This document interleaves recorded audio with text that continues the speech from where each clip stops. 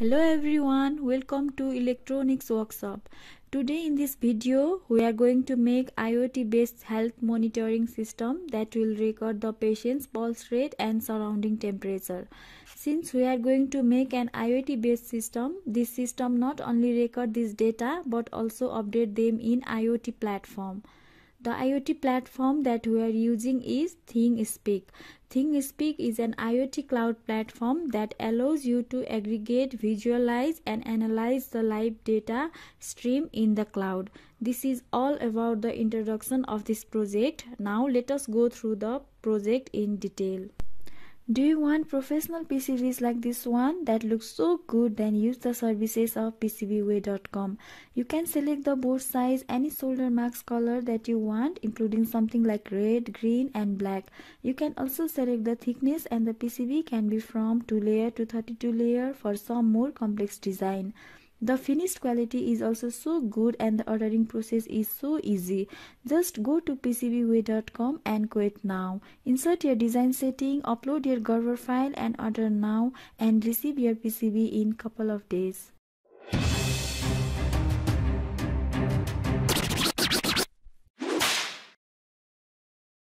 This is a simple block diagram demonstrating the IoT-based patient health monitoring system with ESP8266 and Arduino.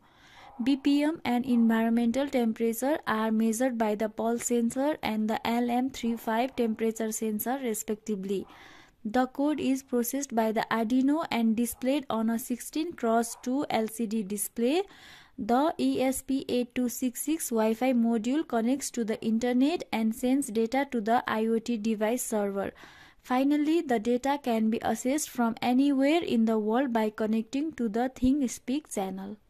This is the pulse sensor that we are using in this project.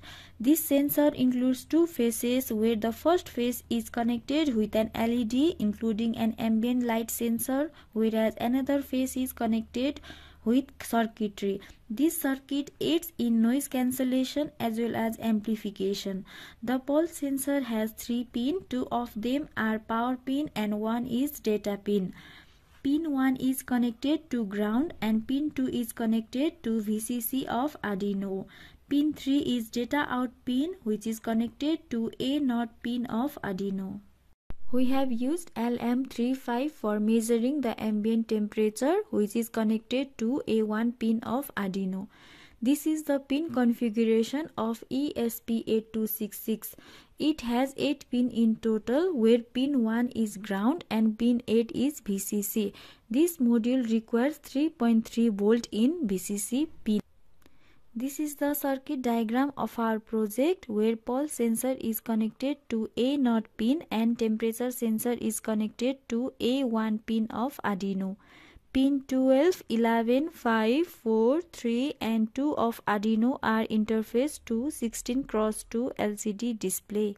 The RX pin of ESP8266 works on 3.3 volt and it will not communicate with the Arduino when we will connect it directly to the Arduino.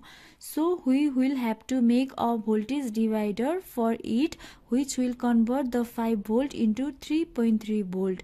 This can be done by connecting the 2.2K and 1K resistor.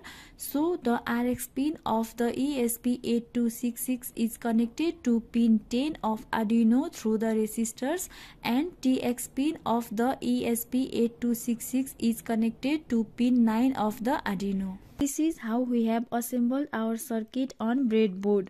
We have Arduino UNO, ESP8266 pulse sensor, 16x2 LCD display and temperature sensor. Now let us do some settings in our ThingSpeak server. First of all, go to thingspeak.com. If you already have your ID, then you can directly sign in. Otherwise, you can create your new ID by clicking on sign up.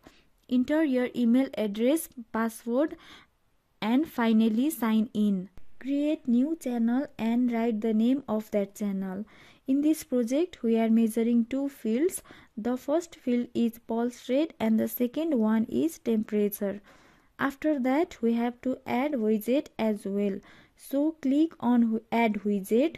click on gauge and make two different parameters for gauge, that is one for pulse rate and another for temperature. Now these are the design gauge for the pulse rate with minimum pulse rate 60 and maximum pulse rate 200.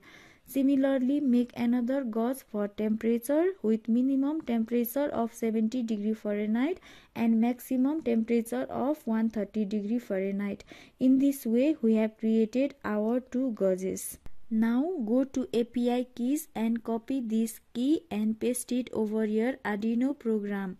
Then compile this code and upload it to your Arduino UNO board. Once the code is uploaded, it takes some time for initializing and getting the data. After few minutes, place your finger one on your pulse sensor and another on temperature sensor.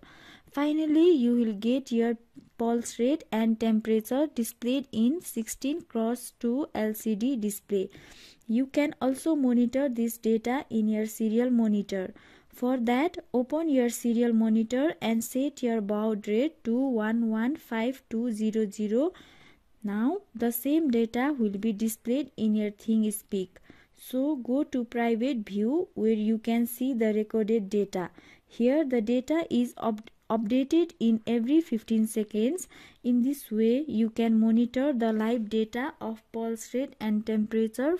If you don't want to assemble the circuit on breadboard, you want PCB for this project, then go to the website link from description of this video. Scroll down and look for manufacturing files.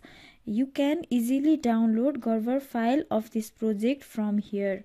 The source code, the circuit diagram and full documentation of this project is also provided in my website. So don't forget to click the link in the description and enjoy this project.